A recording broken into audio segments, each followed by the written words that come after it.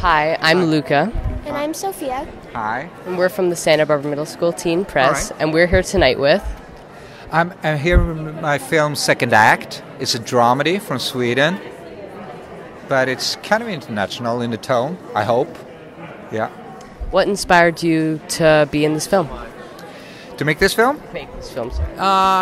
Well, it's a kind of coming of age for a 65-year-old woman.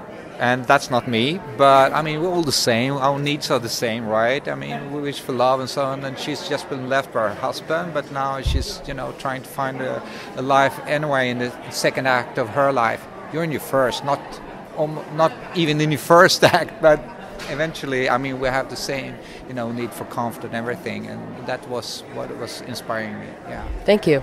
Thank you.